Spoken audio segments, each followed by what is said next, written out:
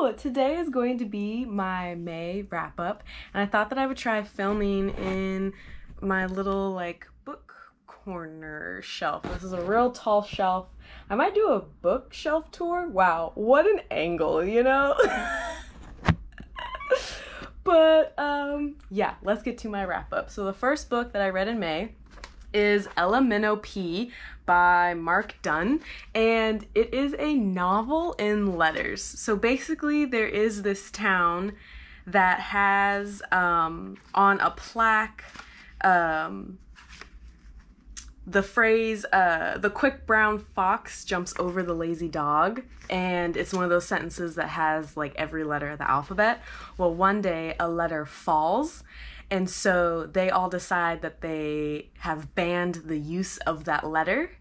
And throughout the book, more letters keep falling, and you see how they communicate without those letters, and they all write letters to each other. It's very interesting, a very quick read, and you're mainly conversing with the same family as they deal with some letters being banned, and it was just really interesting. I liked it a lot. There were like a couple outdated terms. I think this was written in 2000 or 2001, but I really enjoyed it, and I thought the concept was really interesting.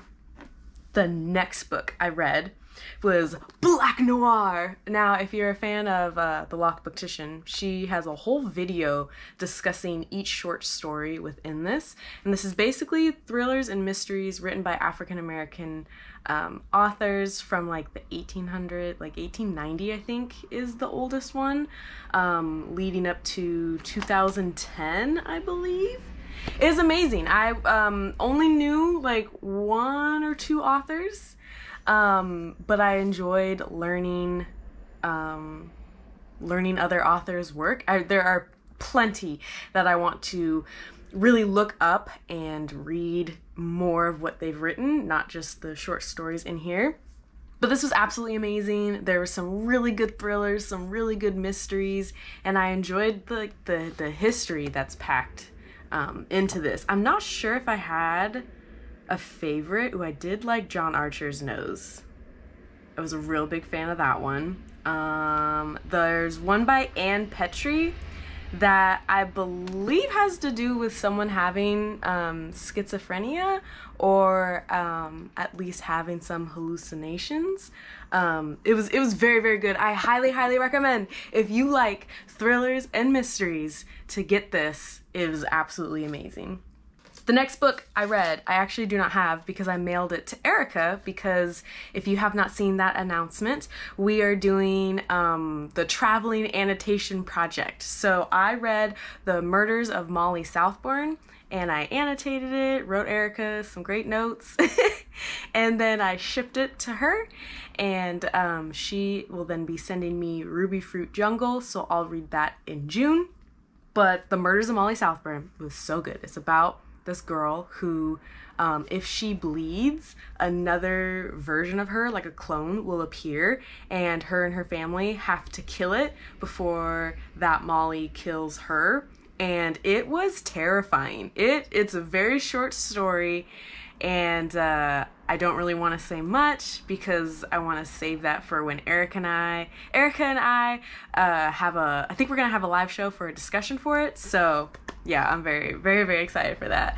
And the last thing I read in May was I'm Thinking of Ending Things by Ian Reid. This was really good. I was really nervous about it because I heard a lot of mixed reviews. But I liked it. It was very fast paced. I think I read this in like 2 days.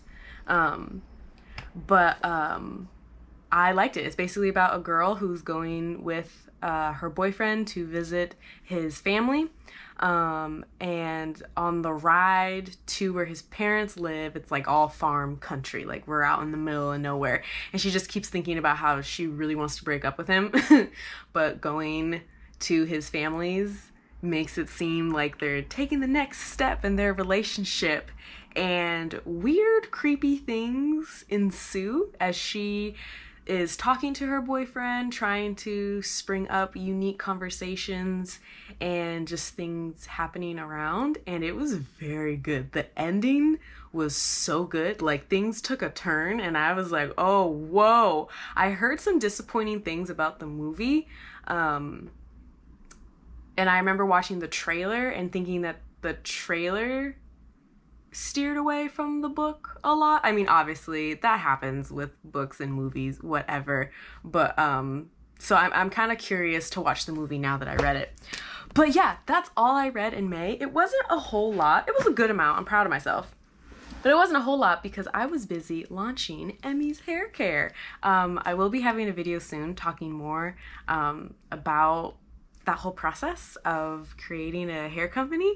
But yeah, that is it for my wrap up. Let me know what you read in May. What was your favorite book in May? Ooh, if I had to pick a favorite, it was probably Black Noir and The Murders of Molly Southburn. Those were good. But let me know your favorites and let me know what you're looking forward to reading in June. Okay,